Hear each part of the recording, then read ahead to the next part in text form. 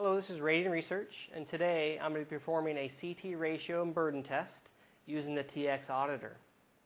So first, I need to make my connections for my Tx Auditor. I'm going to connect my phase A of the service, and this service is a 4-wire, 3-phase service. Okay. I'm going to connect my current signal first for my secondary of my CT, and to do that, I'm going to shunt the CT. Okay. Then I'm going to open the test switch. I'm going to stall and install the test switch. Okay, and then unshunt the CT. I'm going to make my voltage connection to phase A. And then I'm going to make my current connection for my primary. And today I'm using the SR704 clamp. Okay, like so. Be sure to be aware of the current flow going from the service to the load. Okay. Now I have my secondary current measurement, I have my voltage measurement, and my primary current measurement. I can perform a CT ratio test or a CT ratio with burden test. Okay. Right now I have the 0.1 ohm, the 0.2 ohm, and the 0.5 ohm enabled. Okay. I have my ratio set to 200:5. That's the CTs I'm testing today. And when I want to perform burden with CT ratio, I have these turned on and simply select the CT ratio button.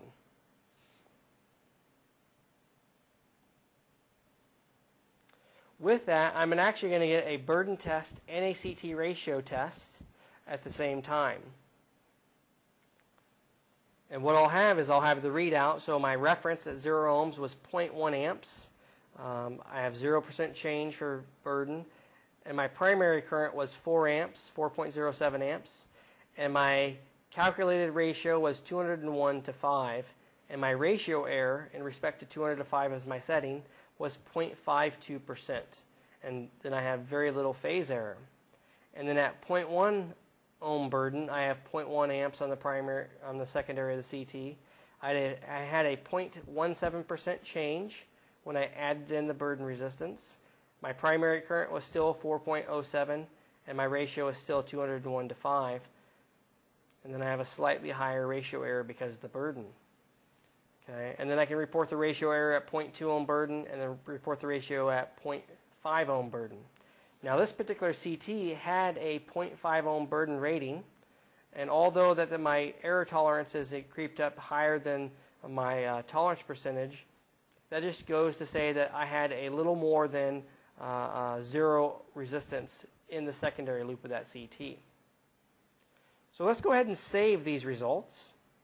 Okay, I'm going to select Save.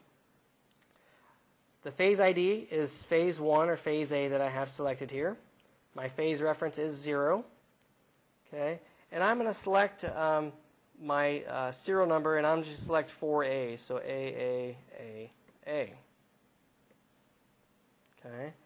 Model number, I can enter the model information. I can enter the accuracy class. So let's say the accuracy class of the CT is a 0.3%. The rated burden is 0.5 ohm. And the rating factor, we'll just leave that at 1. And the site today is the test lab.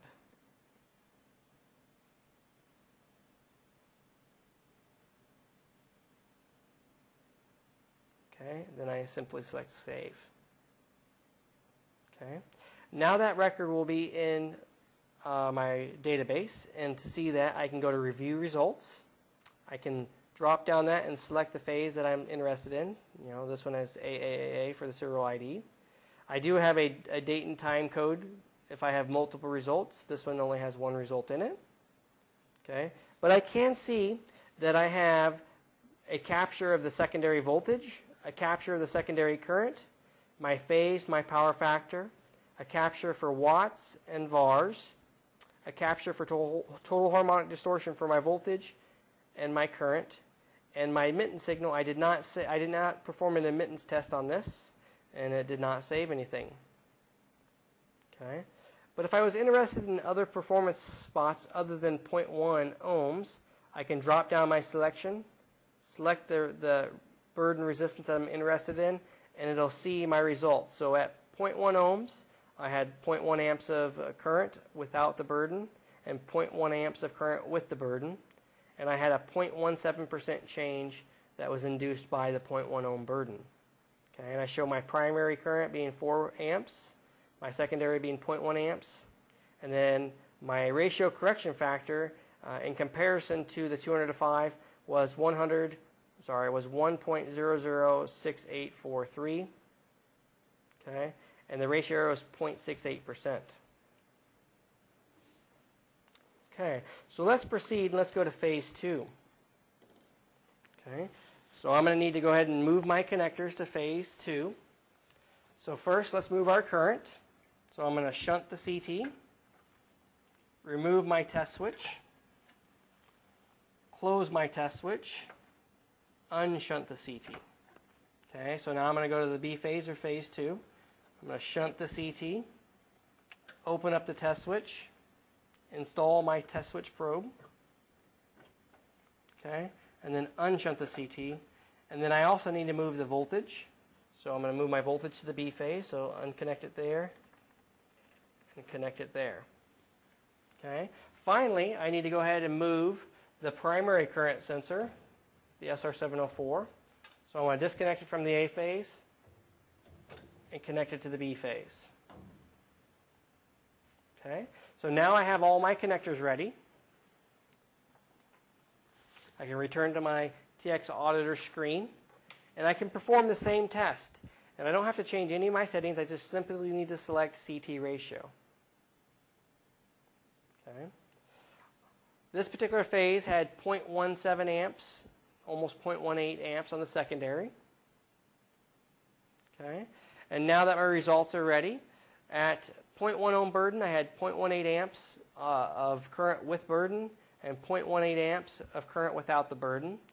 I had a 0.11% change when at 0.1 ohms. Okay. The primary current had 7.19 amps, and my ratio, calculated ratio, was 201 to 5 at 0.1 ohm burden, and I had a 0.34% actual error in relationship to my settings of 200 to 5, and everybody is happy here. So we're going to go ahead and save these results also. So I select Save. Okay, this is the second phase, so make sure we change our phase ID. I'm going to label this one with 4 Bs, 1, 2, 3, 4. Select OK. All the other information is good. I'm going to select Save. Okay, and let's proceed to the third phase. Okay, so first let's change our current. So I'm going to shunt the CT, remove the test switch probe, close the test switch, and then unshunt the CT. And again, we're going to the third phase, or phase C. So I'm going to shunt the CT, open up the test switch, insert my test switch probe, and then unshunt the CT. Okay, and then I need to move my voltage to my third phase. Okay, and then I need to move my primary current sensor to my phase C. So disconnect it here, connect it here. It's always good to make sure that your test switch is unshunted and that your current probe is fully closed to measure the proper current. Okay, so let's return back to our TX Auditor screen. Now all our settings are still the same, nothing's changed, but I can see that I have 121.9 volts on the third phase. And then I have 0.105 amps in the secondary, and I have 31 degrees phase, or negative 31 degrees phase, and 0.86 power factor. But all my settings are the same. I can simply select the CT ratio test, so I can perform the same test.